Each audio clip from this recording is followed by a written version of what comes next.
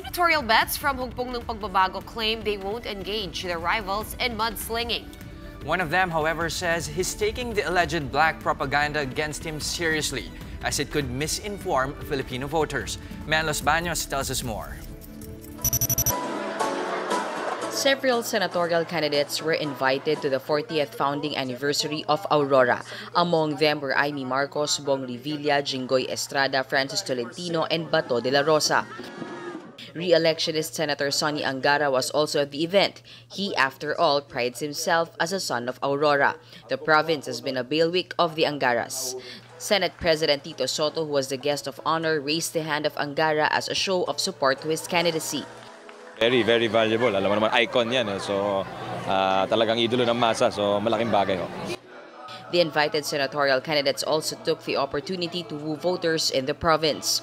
Candidates Bong Revilla and Jinggoy Estrada joked about their detention in connection to the PDAF scam. Weather lang yan. Okay, ito mo yung nagpakulong sa amin? O nasan? O di nakakulong din sa Pagbabago. Si Bong Revilla ay isang mandirigma. Habang nasasaktan, lalong tumatapang. Habang naduduguan, lalong lumalaban. At habang ako'y sinisira nila, lalo lang akong popogingan. Revilla said he remains hopeful even if the president hasn't endorsed him yet. Sinabi naman ng Pangulo, medyo na-late na kami nung hiningi yung kanyang endorsement. Malay natin, di ba? Magbago pa rin ang isip niya, suportahan pa rin tayo. Amy Marcos, on the other hand, brushed off accusations being hurled at her family.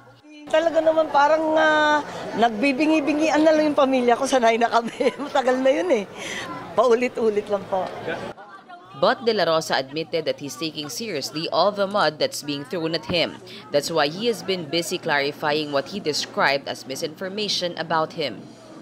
Meron pa rin misinform na yung ibang alam nila si Batoy talagang stricto daw, palaging galit, mahilig daw sa patayan, gano'n. Hindi nila alam na yung totoong Bato ay talagang malambot ang puso at makadiyos.